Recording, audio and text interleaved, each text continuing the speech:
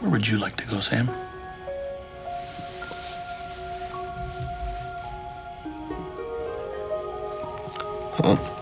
Quantum Leap returns to NBC this fall with a new team that includes Ernie Hudson's Herbert Magic Williams, a character introduced in the OG series. You are a Sigelman second class Herbert Williams, but your buddies all call you Magic.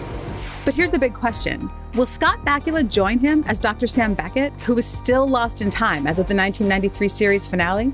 Hudson tells TVLine, quote, "He was wonderful in the original series and everything I've seen him do. Everybody that I know involved in the reboot would love to see him return. I know the invitation is out there, but I don't know what his response is." The reboot premieres Monday, September 19th at 10/9 Central on NBC, and the story takes place 30 years after Sam stepped into the Quantum Leap accelerator and vanished.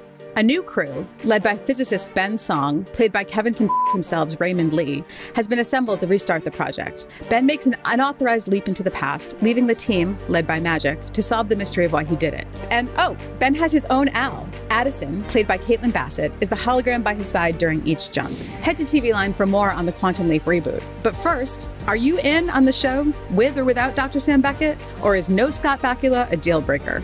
Let us know in the comments. For TVLine.com, I'm Kim Roots.